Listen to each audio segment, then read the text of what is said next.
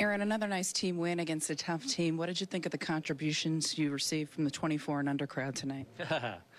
Yeah, really good. I mean, the one inning, obviously, we couldn't hit that back-breaking blow tonight, but a lot of really competitive at bats. At the bottom of the order there, working some tough at bats against Brown to, walk in a run.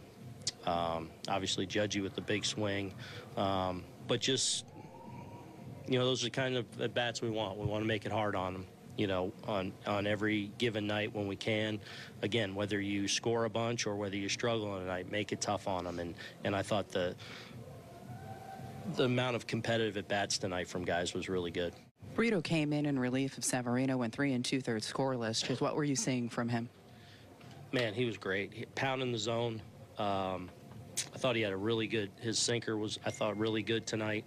And then mixing in his other stuff, but he was on the attack. He was in the zone. He was dictating counts. He was efficient.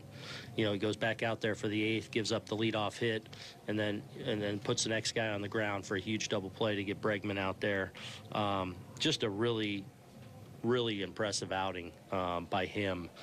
Following Sevy, who I don't know how many foul balls they hit tonight.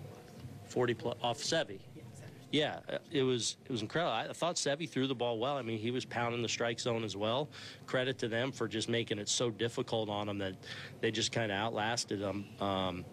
But I thought for the most part our guys threw the ball well tonight too. You gotta step on it, and he took a page out of his guy's book. Cheats was his guy, so I'm sure he's seen that a lot in his mind and in his dreams. And it was a really good play with a good runner. But he continues to just be super special on defense for us. Yeah, well, that's what we've been talking about for the last week. I think he's right smack in the middle of the Gold Glove conversation. I don't know if I expected it to be this good, but it is.